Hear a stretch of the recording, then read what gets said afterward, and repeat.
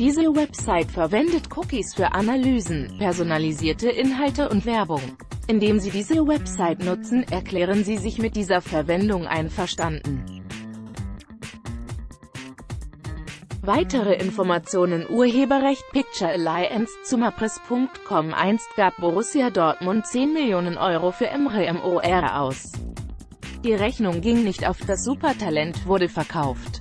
Nun hat auch Celta Vigo die Nase voll, selbst Mitspieler sprechen sich gegen ihn aus. Sie haben es immer wieder versucht. Über Monate. Sie wollten Emre Mor bei der Eingewöhnung in Spanien helfen. Doch für Celta Vigo ist der 21-Jährige, den die Spanier vergangenen Sommer von Borussia Dortmund verpflichtet hatten, zunehmend zum Problemfall geworden. Mehrfach wurde Mor aus dem Kader gestrichen und auf die Tribüne verbannt, um ihm einen Denkzettel zu verpassen. Jetzt ist der Klub langsam mit seinem Latein am Ende.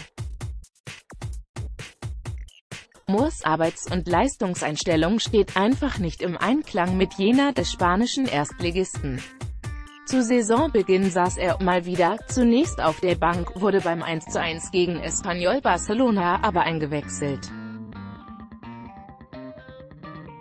Seine folgende Leistung, wirklich desaströs, wie die spanische AS schreibt. Trainer Antonio Mohamed warf Mor mangelnden Einsatz vor, eine Großchance vergab Mor kläglich. Schlagzeilen machte er zuletzt vor allem mit einem Instagram-Foto, das ihn auf einem Sissel mit Strasssteinen zeigt, die seinen Namen ergeben, Emre Mor 7. Nach viel Häme und kritischen Kommentaren erklärte sich Mor mit einem Verweis auf sein Alter: Menschen sehen darin einen Königsthron? Kommt schon, hasst jemand anderen. Ich sehe nur einen normalen 21-jährigen Jungen in einem Stuhl, den er zum Geburtstag geschenkt bekommen hat, schrieb er bei Instagram.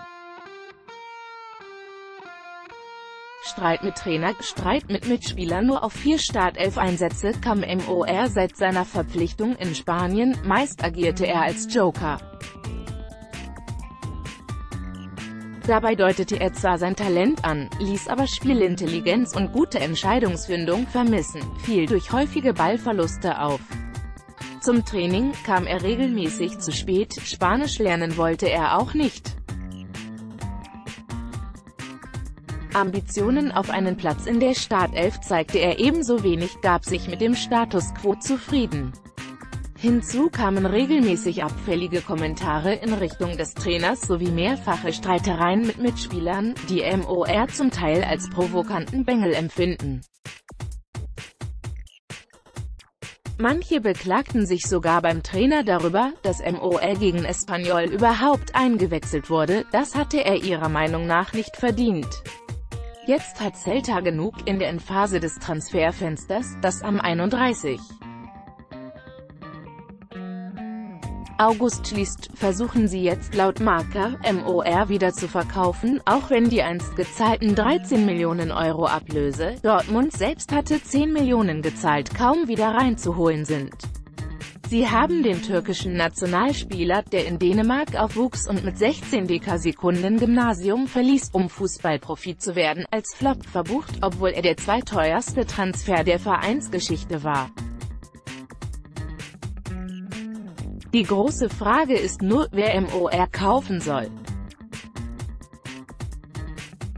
Im Grunde kommt nur ein Wechsel in die Türkei in Frage, wo Mor als Nationalspieler noch ein etwas besseres Ansehen als im Rest Europas genießt.